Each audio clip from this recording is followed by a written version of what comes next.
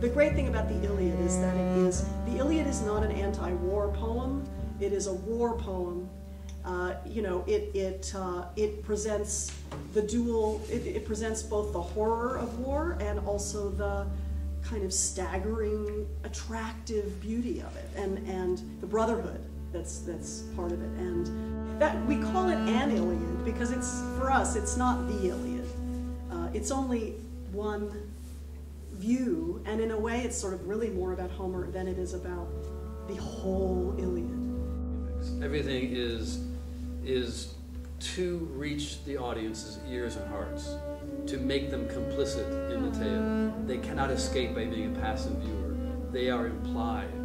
So we at one point list the ships.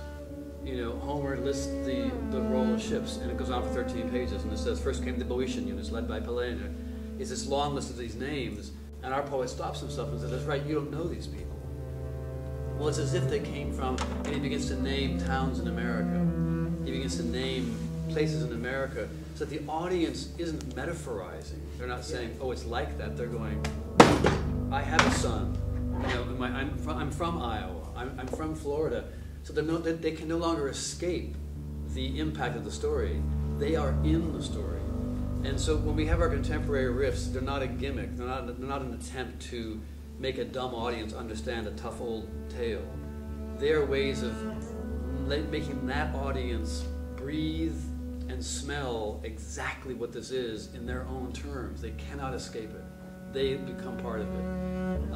And it's incredibly effective. And we didn't know it would be effective until we began to put it on its feet. And it forces people to be in the experience. And that's tantamount for us. It was one of our driving motivations to be in a bar, to go to a military base, to stop people on the street corner to tell the story, that you are being told the story. You are here. It's about you. And that's really important for us. We thought it has to feel, I was not interested in doing something that felt at all purely academic or purely old, ancient. So we were thinking about trying to find a way to also have this be very modern, where an actor might tell the story now if he didn't have at his disposal the things. If he knew the story of the Trojan War intimately, but he walked into a bar and he said, gather around everybody, who wants to hear it? Do you want to hear a war story? Let me tell you a story about, and he would speak in the way we speak now.